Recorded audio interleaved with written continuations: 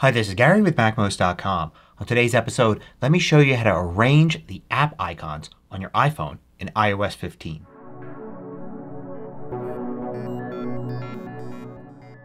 MACMOST is brought to you thanks to a great group of more than 1,000 supporters. Go to MACMOST.com/Patreon. There you could read more about the Patreon campaign, join us, get exclusive content and course discounts. So here are the basics for arranging the app icons on your iPhone. There are some new tricks in iOS 15. So I'm using a Bluetooth mouse with my iPhone so you can see this red circle here, whereas you won't be able to see my finger on the screen. So if you want to arrange the icons on a screen, it works just like it did before. All you need to do is tap and hold an icon. I'll tap and hold Settings here and wait. You'll see a menu appear, and then if you continue to hold, everything will just start to wiggle. Then you can drag this icon around. You can move it to another position and drop it there. And that's how you can rearrange the icons on the screen. Note that this really is just one long list, starting with the top left, going over to the right, and then down with each row. So you can't, for instance, place one of the icons down here in the bottom right corner. It has to be the next one in the list. However, you do have the dock down below. So in the iPhone, this can show 4 different icons. And you can remove one from here just as easily as moving anything. Now the great thing about the dock is that you see it on all screens. So you should put your 4 most used apps down here in the dock. You can move any one that you want into the dock by just dragging it down, just like you're moving it anywhere else on the home screen. Now I can see here if I swipe over, I've got a second screen here with some more app icons on it. If I want to move an icon from one screen to the other, all I need to do is tap and hold, wait for everything to wiggle again, and now I can move to the right side of the screen and it will eventually go to the second screen and I can drop the icon there. I could do the same thing with the left side of the screen to move it back one. Now you can also create app folders. This is when you combine 2 or more apps into one folder, and all you need to do to create those is to drag and drop one onto another. So for instance, I can take this game app here and instead of dragging it to another location, I can actually drag it on top of another app. If I wait long enough, a folder is created and I can place the second icon in there with the first. I can then tap here and rename this folder whatever I want. And then done. And then to get out of this mode, I can just tap anywhere outside here. And you can see now I've got this folder. If I want to access the apps in the folder, I just tap it once to get into the folder and again to launch the app. As you can see here, you can hold 9 icons here in this, but you can have multiple screens. So if you had 10, you would just swipe over and go to the next screen. Now to add more into a folder, once the folder exists, all you need to do is tap and wait and drag to the folder. So you could add more apps to it like that. To get apps out of it, just go into the folder and drag to someplace outside and then you could drop it out there. To delete a folder, all you need to do is drag all of the items out of it and the folder will go away. Like that. Now you don't have to have all your apps on home screens. I have many more apps than this on this iPhone, but you don't see them all here. You will see them all on the last screen, which is called the app library. And every app you have is going to be in one of these categories. In any one of these categories, the first 3 apps can be tapped simply to launch the app.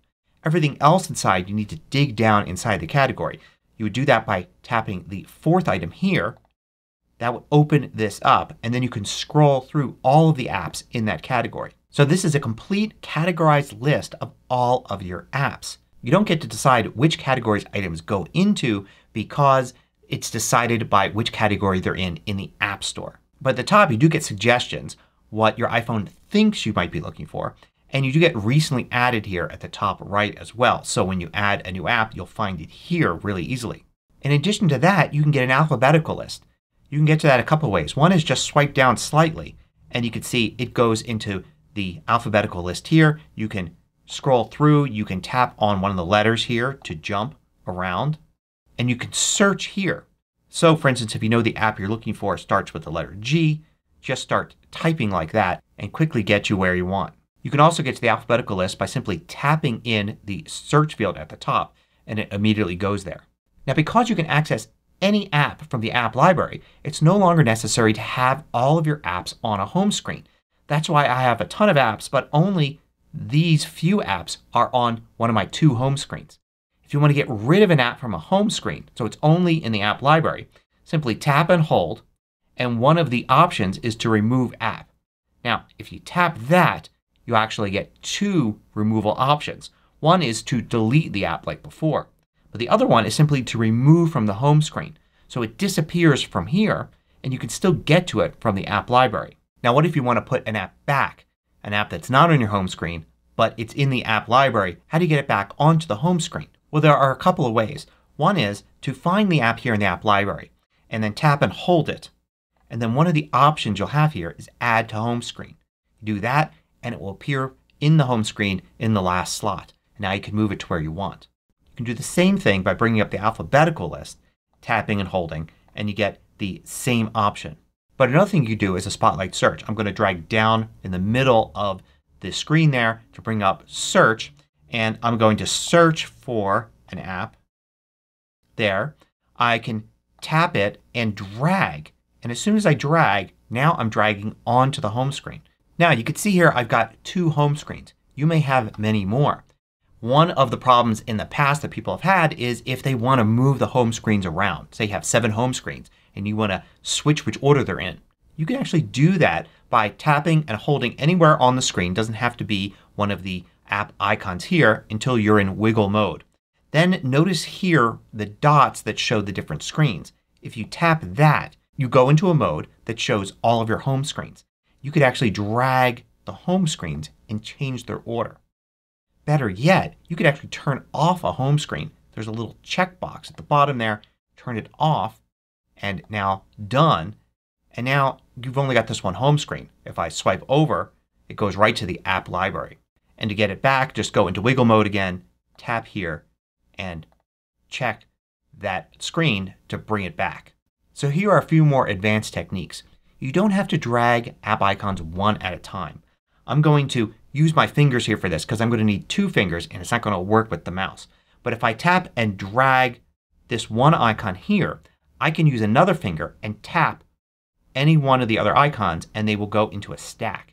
And I can move these, say, to another screen or place them before everything else here like that.